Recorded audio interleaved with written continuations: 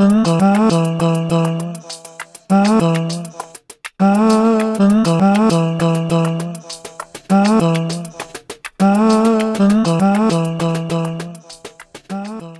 Shruby.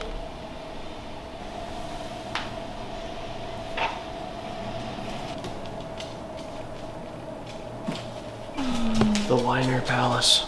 So today's a workout and I'm going to do some lactate threshold testing. It's not an official lactate threshold test, but it's like a good enough. Spencer's been doing more of this lately, and I just feel like it's really easy to like let my ego get in the way of running my actual threshold pace. So I just want to see like where it is and make sure that I'm doing it correctly, you know? But also, I've been doing most of my workouts on the treadmill at an extreme uphill grade. So, you know, I don't know how this will go. Please ignore that this is a mess back here. We don't need to talk about it, okay?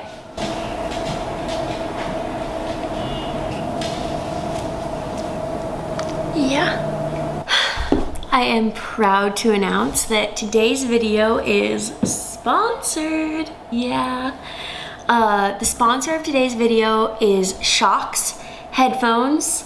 And I'm very excited because I wear headphones all the time, you know, taking Georgie on walks, going to the gym, biking, running, calling my parents, which I need to do. I'm sorry, Mom and Dad. And these are great for all of that.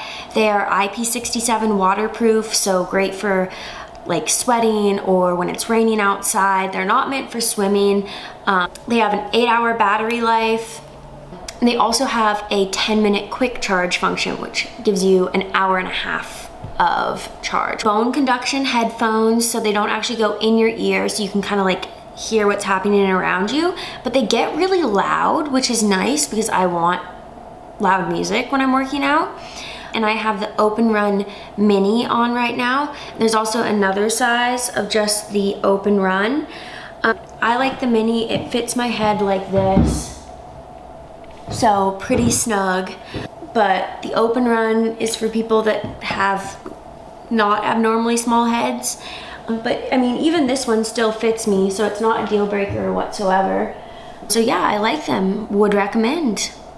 Link in the description, so check it out.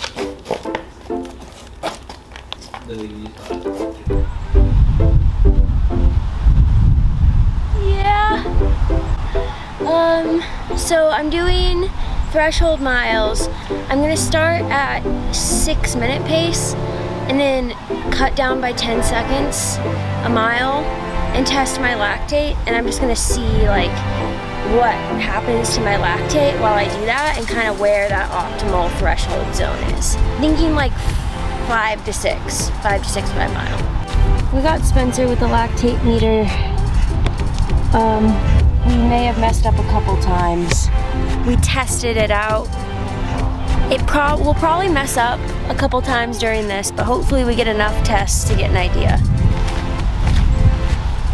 I warmed up like so thoroughly and then sat down for 10 minutes. So now I'm not quite as warm, but got my music, so let's go.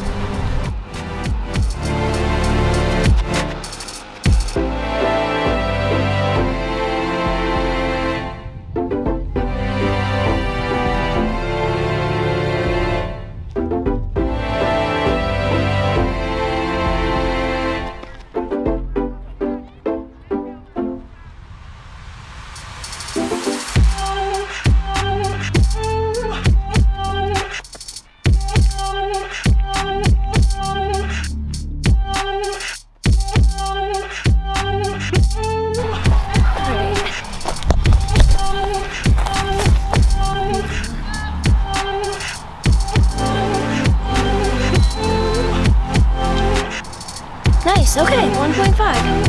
Cool. So I'm amazing at it. Let's go.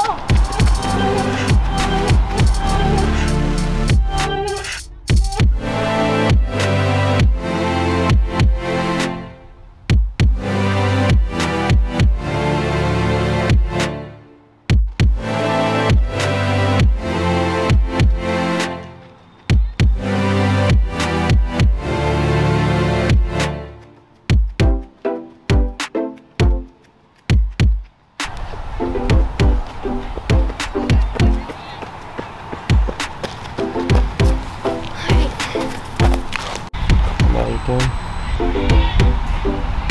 more, yes! Okay, back out. What pace is that?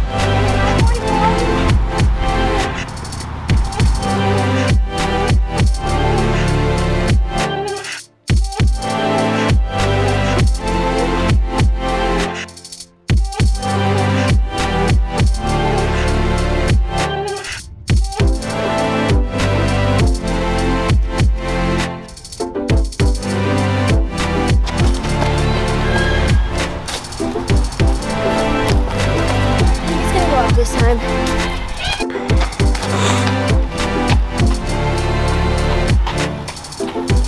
I knew it, okay. 2.4? 2.4.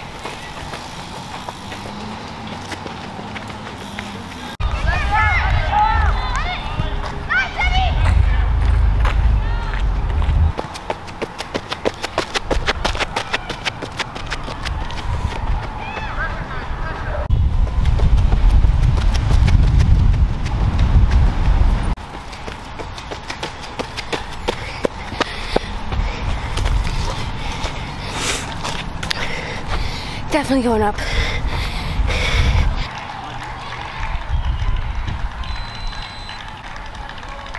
I knew it would go up. What was your while? 5:25. Okay.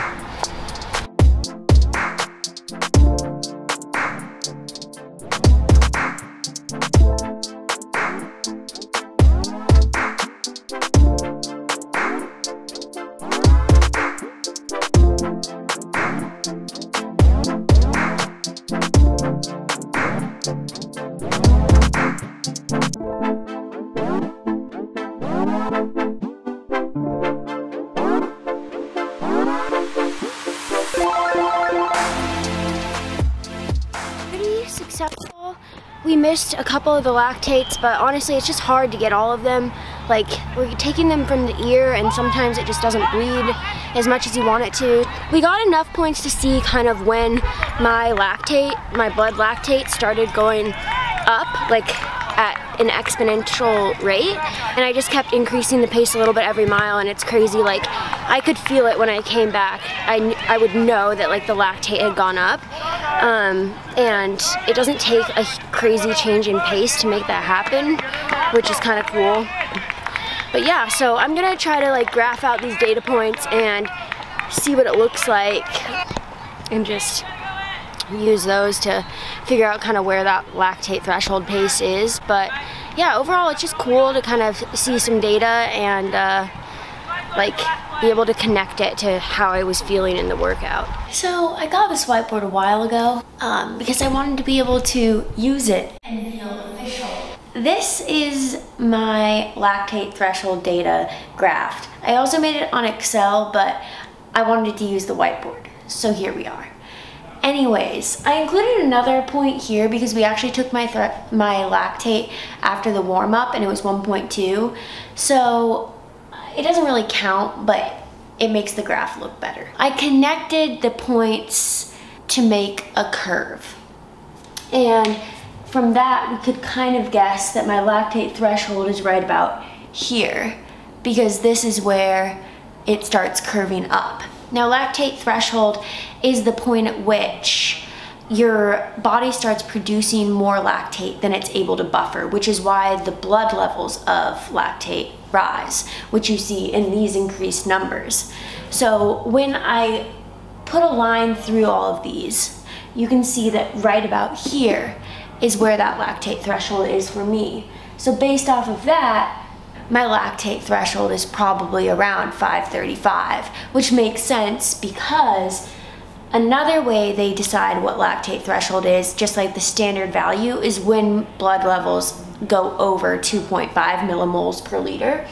And at 535, my blood levels were 2.4. So it's about where the threshold is, which is good to know if I'm doing mile repeats at threshold or Ks at threshold or threshold runs. That should be the pace I'm doing until I test it again in the future and find out that I've improved that. Anyways, Thank you for coming to my lesson today. I hope you enjoyed my whiteboard.